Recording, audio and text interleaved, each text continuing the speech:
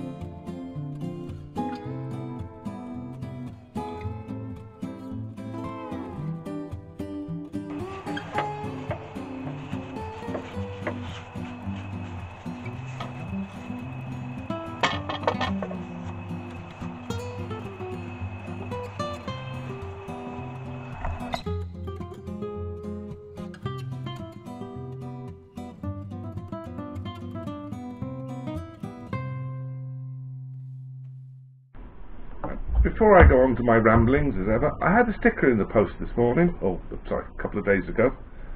Maker 238, Ryan DeWaldt. I mean this in the nicest sense of the words. Ryan has the most unique channel and videos of anybody I subscribe to on YouTube, and they are brilliant. He's currently making a swimming pool for his garden out of a rubbish compactor. You know those big steel containers that crush rubbish down? Yeah, he's making a swimming pool out of one of those, and there's a series of them.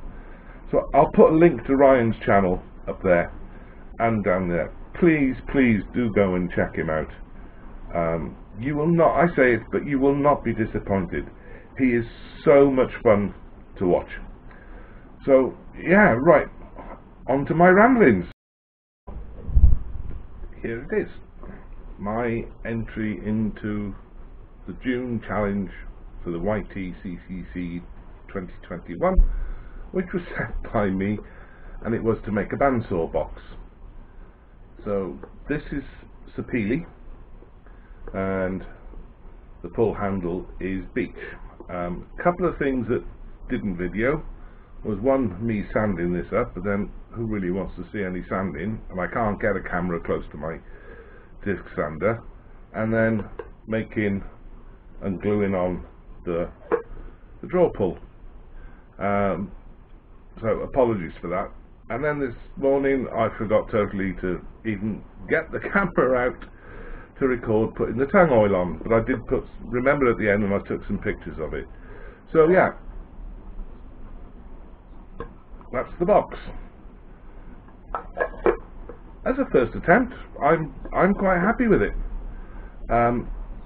As I said at the beginning, if I enjoy it, I will be making more. Excuse me, it's warm here today. And excuse me.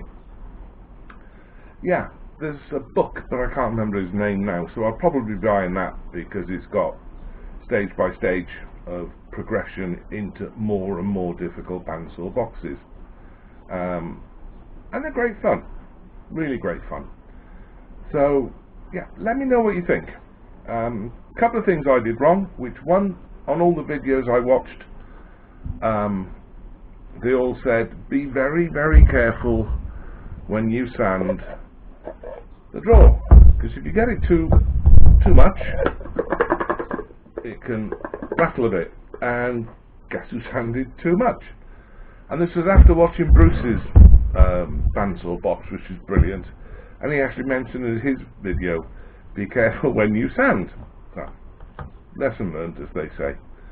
But no, I'm quite pleased with it as a first event. I will be doing more, a bit more complicated, but yeah. So thank you very much for watching. If you've liked it, give it a thumbs up. If you haven't, give it a thumbs down. Leave a comment. Either way, I read them all, I reply to them all. I've had a few new subscriptions lately, which I'm very grateful for. Thank you very much.